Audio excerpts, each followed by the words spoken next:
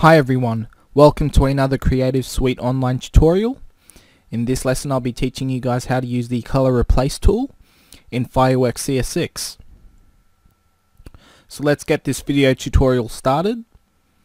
I'll open up a brand new canvas page, and what I'll do now is I'll go to File, Import, and I'll import two images. The first one will be of a Granny Smith apple, which is green. And the second one will be a red apple. I'll click import and I'll import both of these images onto the canvas page.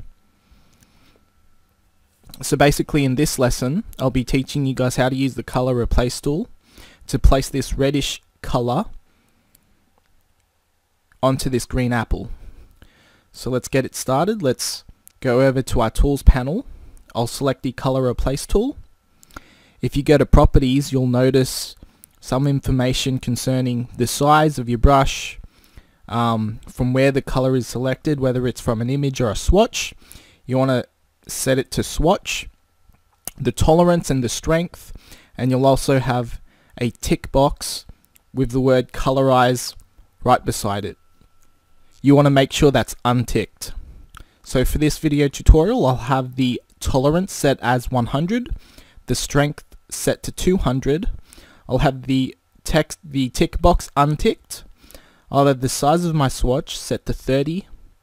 I'll have the from set to swatch.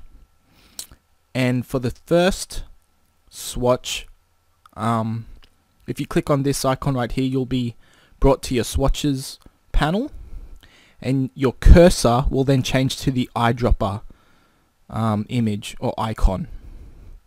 Now if I move the cursor anywhere within the green apple, you'll see that the color will change to the variant, or to change to variants of green. Basically what I want to do here is I want to select the most appropriate green, just like that, and then where it says 2, if I click on this swatch panel, it'll do the same thing, and I want to select the most appropriate red right here. So once I've done that, I'll take my brush tool or my replace color tool, and I'll simply color in the green apple, just like that, remembering not to go over where you've just placed the brush, because that will result in uneven tints and shades of red.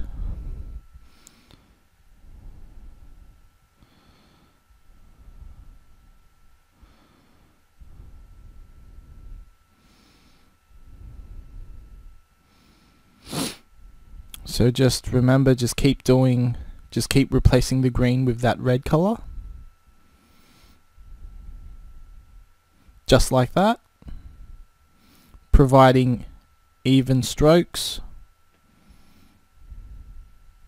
I'll cut the video short to finish the product.